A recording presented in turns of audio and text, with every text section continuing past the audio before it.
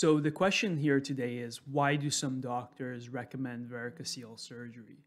So I'm going to do a Google Scholar search and show you the results of varicocele and show you some really shocking results as to what kind of scientific publications there are. So let's take a look here. Let's do an advanced search where we only search the titles of the articles. This is representative of what the article is really about and what the research paper is about. So there's about 8,000 articles, 7,890 articles published on varicocele, where they have the actual term varicocele in the title. Now, when we search for varicocele surgery, you have 250 here. Now, when you search for varicocelectomy, which is varicocele surgery, you have 1,790. So when you look at the results here, you have about 8,000 articles that are about varicocele, and you have about 2,000 articles just on varicocele surgery, right? You have about 1,790 plus 250 here. Let's say there might be varicocelectomy in some of these, but let's just assume about 2,000 publications are on varicocelectomy. That's 20% of the publications are on varicocele surgery. Now, here's the shocker here. When we search for varicocele and prevention, we only get 12 results. And some of these are citations. The citations are of some of the previous articles up here. So the results you're getting, what is this, from 1988, from 1965, 2001, right? 1976.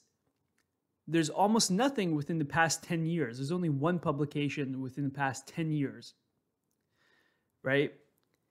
And it's looking at flavonoid fraction on the prevention of testicular pathologies. So it's looking at basically a supplement is what I'm assuming. It might not be, but it's looking at flavonoids. That's not really preventative measure overall. I guess it could be if you supplemented prior, but that's not really what we're looking for in terms of prevention. We're thinking about lifestyle, exercise, what you can do in general in terms of diet. Actually, let's take a look at diet here. Oh, wow. We have no publications on varicocele and diet. That is wild. What about nutrition? Nutrition. One. Oh, geez. From 1880. So we have nothing on diet. We have nothing on nutrition, but we have 2,000 publications on surgery. Isn't that wild? You got to ask yourself, now, where are the doctors who are making the decisions, and the surgeons and the urologists that are making the decisions of what treatment program to recommend for you or what to recommend for you? Where do you think they're getting their information from to make that recommendation to you? Now let's take a look at exercising here. Well, did I misspell that? No, I didn't misspell that. What about exercise? Okay, so let's say there's a few things on exercise here. All of them almost 10 years old now.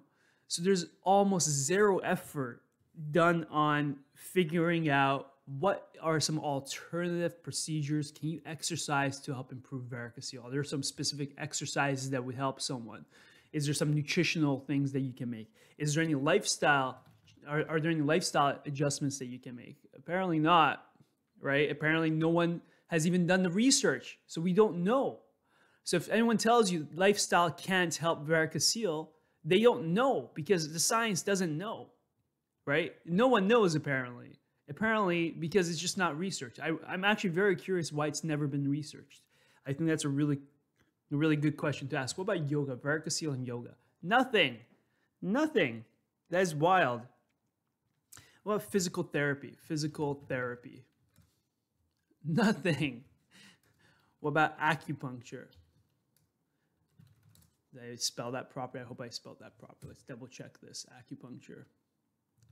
All right. Okay, 6 results. Okay. Acupuncture and treatment of varicocele. acupuncture, because there's money in it. There isn't money in lifestyle, right? There's some money in acupuncture. Therefore, there's been some scientific research done on it. And it's very interesting. I've gone through some of these already, and some of them report positive results. Now, I haven't gone through them in 100% detail, but some of them actually report positive results. I think actually almost all of them report positive results in terms of fertility, in terms of varicocele size, severity. I think almost all of them report some positive results. Now, what else is there? Let's take a look at. I don't know. There's like nothing left. Like what else? What else would you even take a look at? Let's see what else we have here. Diet, nutrition, yoga, physical therapy, nothing. Exercise, nothing. Yeah, so here's the shocker, right? There's a 200 times higher focus on invasive, high-risk procedures. Now let's even take a look at let's take a look at embolization. There's 200 results. 200 results on the embolization. So you're telling me that putting metal coils in your testicular veins has been researched about 10 times more, maybe even 50 or 100 times more than preventative measures like exercise, physical therapy, yoga, acupuncture, lifestyle interventions, nutrition, diets. You tell me how that makes any logical sense.